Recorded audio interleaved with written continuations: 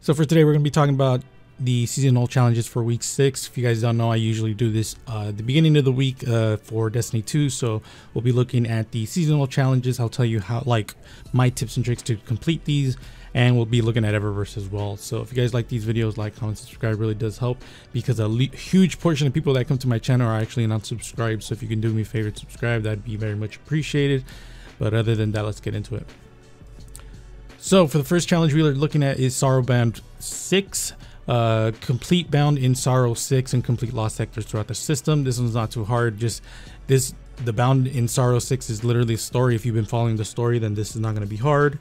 And then the lost sectors, just complete any lost sector. This one's not too hard. You can kill a few lost sectors in like seconds. So again, this is not going to be too hard. Sparking Rage, complete Sever Rage using only an arc subclass, an arc kinetic or stasis weapons. So it's funny because I think it was one of these had, well, there's two of them, but just TLDR, because this is a lot. If you're going to be completing the Sparking Rage, the Empty Grief, and then the other one is called something Void, if I remember correctly, make sure you're following all of the things to a T. So obviously be using an arc subclass, an arc kinetic or stasis weapons.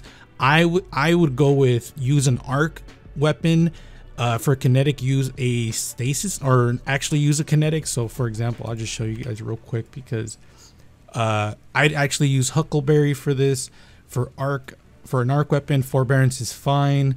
And then for stasis, I'd be using like Typhon. Typhon is a good choice, or Chain of Command. Just make sure that you do not have the this one, Osmosis. Make sure you have this one on for Adrenaline Junkie, so that way you don't switch to whatever subclass, even though it technically shouldn't matter.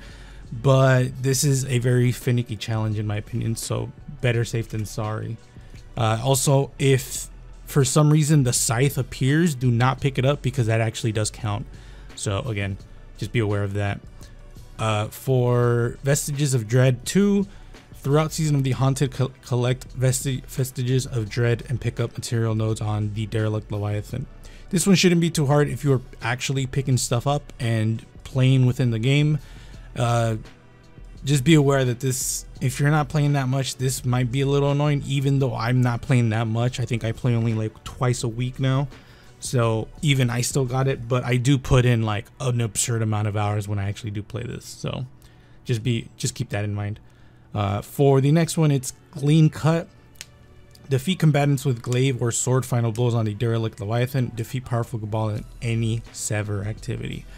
This one is not too hard. I already have the powerful Cabal and I didn't do it that much. I think I've done it twice already. So this one won't be too hard, and thankfully the sword and the glaive, you can actually use both of them at the same time if you really want to. So again, this one won't be too hard. Absolutely stunning stun champions. This one, just honestly the best. This one is actually stun champions, not kill champions. So if you want, you can just go to the Nightfall.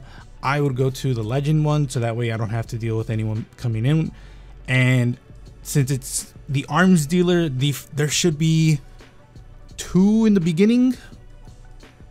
Yeah, there should be 2 in the beginning, and just stun them over and over and over, which is literally what I would just be doing for that, because I don't know, I try to get the fastest way, and that would be the fastest, because you just keep stunning the champion over and over. Obviously you can just do Nightfalls. That's probably going to be the better choice, because you get drops from it.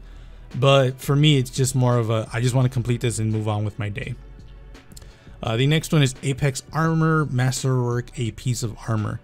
This one is not hard, in the sense that it's not that hard to actually get the material for it. I know some people are going to be like, well, I can't run GMs and whatnot.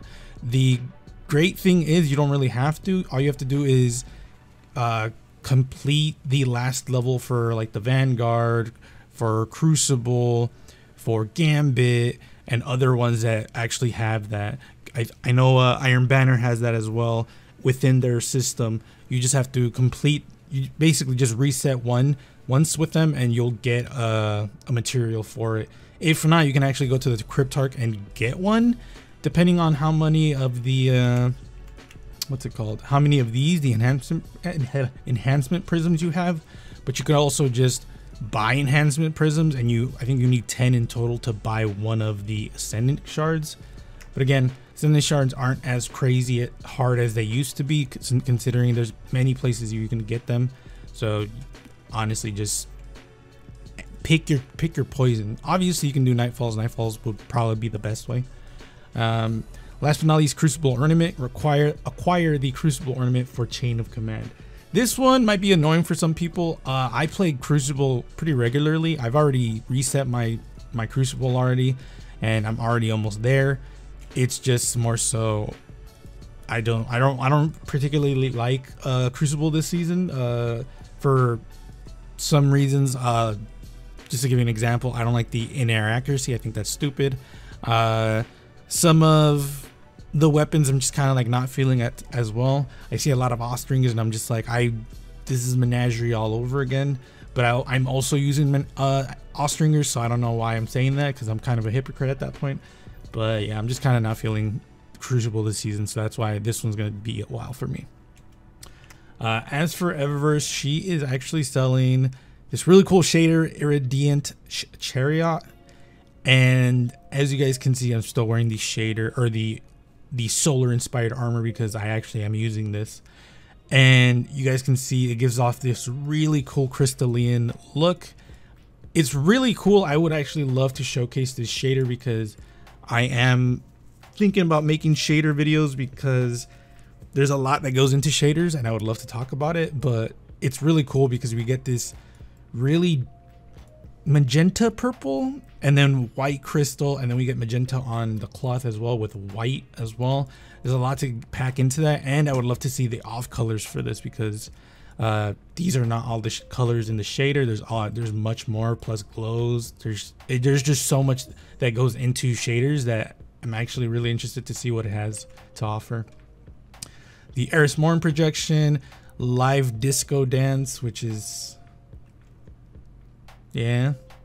Then we have the Egregore shell, which I could have sworn Bungie said at one point that they weren't going to sell stuff that was inspired by the season, which I know people are going to be like, that's not inspired, but is it not?